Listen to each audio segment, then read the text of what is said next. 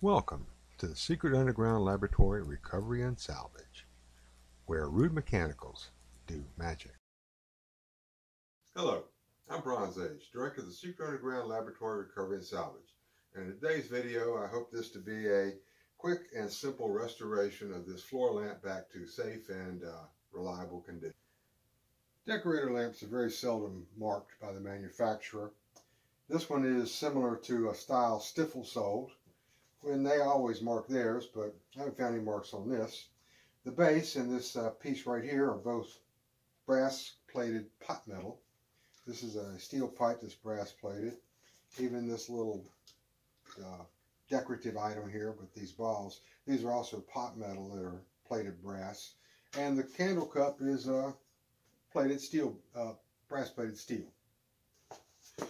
One strange thing is this hole that's been roughly punched into the candle cup. No idea what that's all about. Well, this hasn't turned out to be as simple and easy a job as I had hoped for. The lamp is now finished. The customer's come and picked it up before I discovered that quite a few video clips somehow got lost. This included the clip where I explained that someone had rewired this lamp with a regular shell socket. Now, shell sockets are made to come apart where if you press right here, the bottom comes off. And that's pretty good because you can wire it up and you can stick it back down in there and twist it tight. However, it means that you can't get this piece back out without damaging it. The correct socket for this kind of application is called a hickey socket, where this bracket on the bottom, the hickey, comes off, and you can wire it and then pull it back down and fasten it to the hickey. And we will now resume our regular video. Now at this point, I think I've kind of given up on the simple and easy part of the restoration.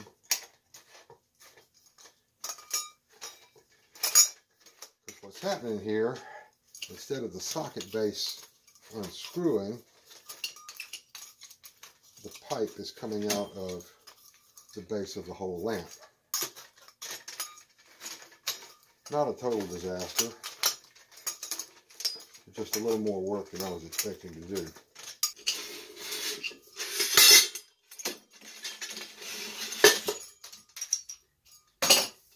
Now I've got this clamped up in the vise, and fortunately this pipe's not going to be seen, so I can clamp it as tight as I want to and not have to worry about marking it. Put some of this penetrating oil in here.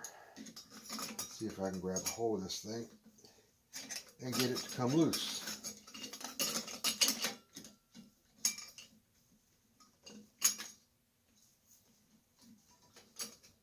Something's turning.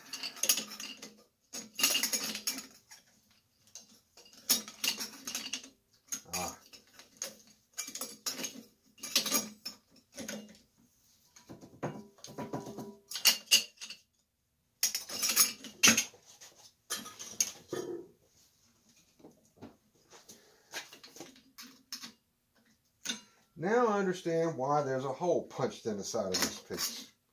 This socket has a little screw on the neck which locks it in place. Wish I'd seen that a little sooner. But it's not making it much easier to take off.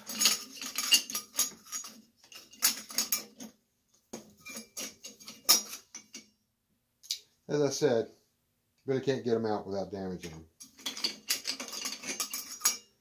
And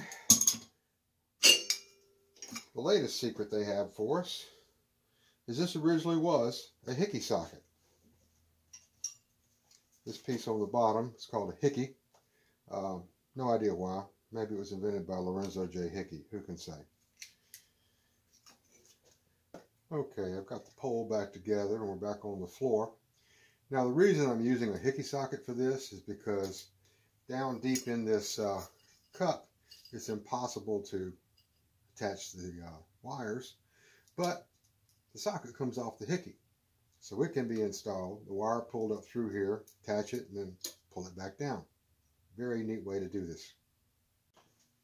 Now that I have the hickey installed, I'm going to have to pull the cord up through the pipe And to do that, I'm going to fish it through with this wonderful stuff called baling wire, sometimes called mechanics wire these days, because it's not used for baling hay anymore. And the story on this stuff is that the earliest hay baling machines had big spools of baling wire, and the machine automatically tied it around hay bales. And when it came time to use the bales, there was always a big pile of cut baling wire left over. And nobody wants to waste good wire, so they would try to wrap it up around a board or something. And of course, it had sharp ends, and it was already twisted a couple times. And that's what became known as hay wire. So baling wire, something very useful, and hay wire, not much use at all. The most important part of pulling a wire up through a lamp is to put it through the hole in the base before you get started. You will not believe how many times someone has looked and seen that they had left that step out, and you have to start all over again.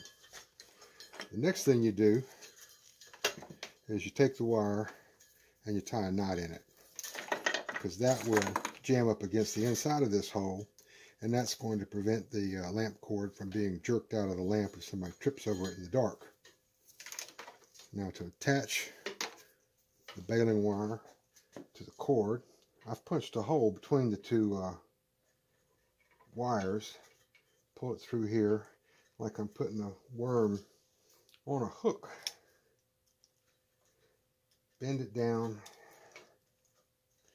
get it nice and flat. You want as narrow a profile as possible, because it's got to go through a narrow spot up there.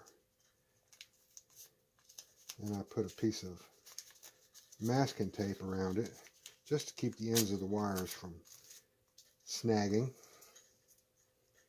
And the last thing I do, beeswax furniture polish on the end here.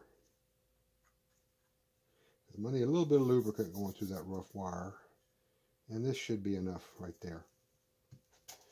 And one of the advantages of using the lamp clamp is I can grab both ends of the wire at the same time and just simply tug it all the way up to the top. Now the lamp clamp lets me hold this at a convenient position for wiring the socket, and that's fairly straightforward. Cord sold for lamps and lighting in the United States and North America comes with these two wires joined together in the middle. One side has ridges on the insulation. You can feel them with your finger if you can't see them, and the other side is smooth. And that tells us which wire goes where. As you'll see, we've got a brass colored screw and a silver colored screw. And the smooth wire always goes under the brass screw. This is especially important in table lamps because that's a safety measure, since this screw goes through the switch. This screw goes to the socket shell. And we all have the little plugs that go into the wall that have one side as wide as the other, so they only go in one way. And what that ensures is that the hot wire, which they call hot wire, goes here, goes to the center terminal. The other wire, called the neutral, goes to the shell. And what this means is if you're in the dark and you go to turn on a lamp and it doesn't have a bulb in it, if you touch the shell, you won't get shocked. Of course, if you stick your finger all the way down in there and the switches turn on, I can't promise you anything. You're probably going to get shocked. Now the next part is just what I call a fiddly bit. I've got to get this screw here into the screw hole in the hickey. So I mark on the edge of the socket there where the hickey actually is, so that I can have a better chance of getting them to line up down in a place where I can't actually see what's going on.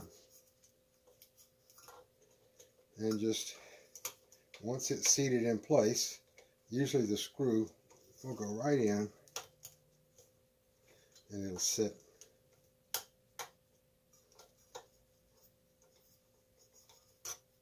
And I think that's it.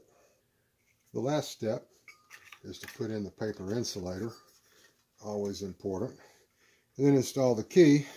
And because of this candle cup here, I'm going to need a little short extension so that it'll reach all the way in. These are available in different lengths. This one is 1/2 inch.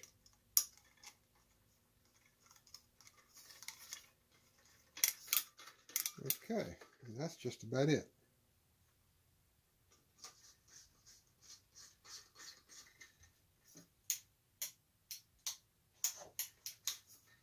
Well, this is Bronze Age for the Secret Underground Laboratory, and I appreciate you sitting through this video with me. I would really appreciate it if you would hit the like button and subscribe if you haven't already. Comments are always welcome. I answer all questions about any kind of lighting repair, furniture repair, Greek philosophy, anything like that. So please, look forward to hearing from you, and I hope you watch.